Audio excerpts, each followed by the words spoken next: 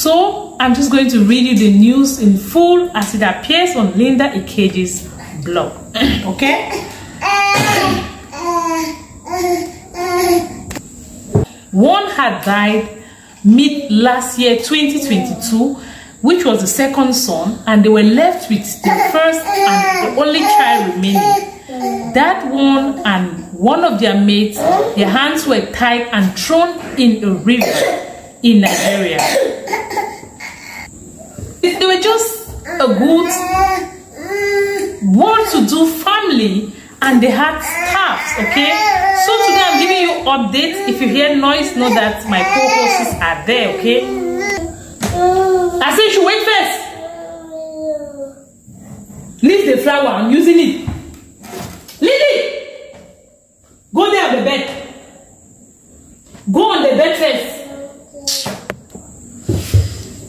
This man was working in the Central Bank of Nigeria, and the woman was working in the agricultural university in Nigeria, and they were well to do. They were living their good lives, guys. Who are the mastermind behind this ungodly act?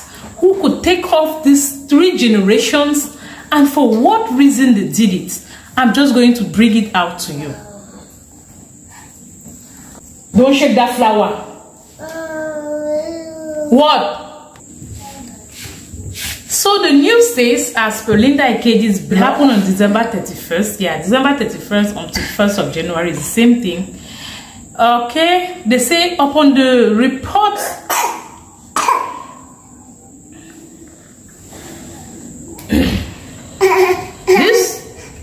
these 3 people were all arrested following a pain-striking intelligence-based investigation embarked upon the men of the command. Lincoln was apprehended in his hideout somewhere at Abeokuta on the 21st of January. In him to rob the couple. The reasons will shock you guys. So he was the mastermind. He invited.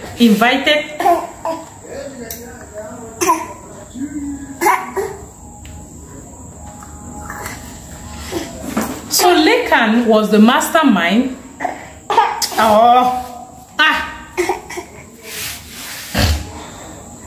Lekan was the mastermind. He refused to increase his salary and to give him a loan to purchase a motorcycle.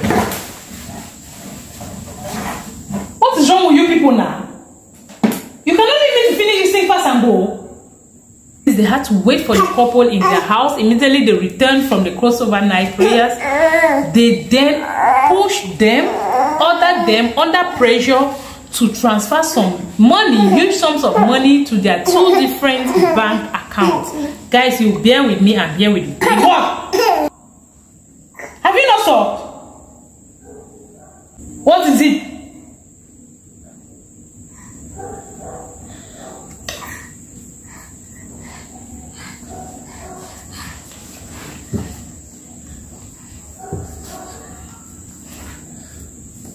Next day, their bodies, the body of the son, because these 2 people was their son. Most staffs we have, like the driver, the cook, and the gardener, some of these people are those necessary evils in our life. People we badly need them, but we know they could be harmful to us. So drop down in the comment section, tell me your opinion about this case. What do you think would happen? And let's meet down in the comment section. Share this video for more updates so that people will get informed and aware. And until we meet again, guys, take care. Love you guys. Bye bye. Our co-host was here today and he made me sweat.